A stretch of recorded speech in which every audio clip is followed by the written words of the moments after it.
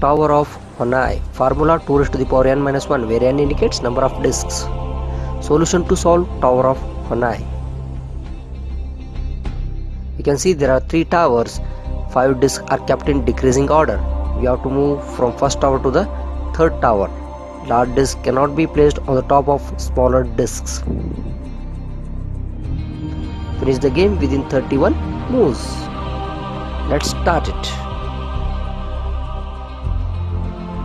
1, 2, 3, 4, 5, 6, 7, 8, 9, 10, 11, 12, 13, 14, 15, and it's 16, 17, 18, 19, 20, 21, 22, 23, 24, 25, 26, 27, 28, 29, 30, 31.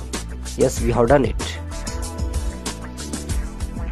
Thank you for watching. To get more tricks to solve many games, puzzles, Vedic maths, like, share and subscribe to my channel and press bell button to get notification.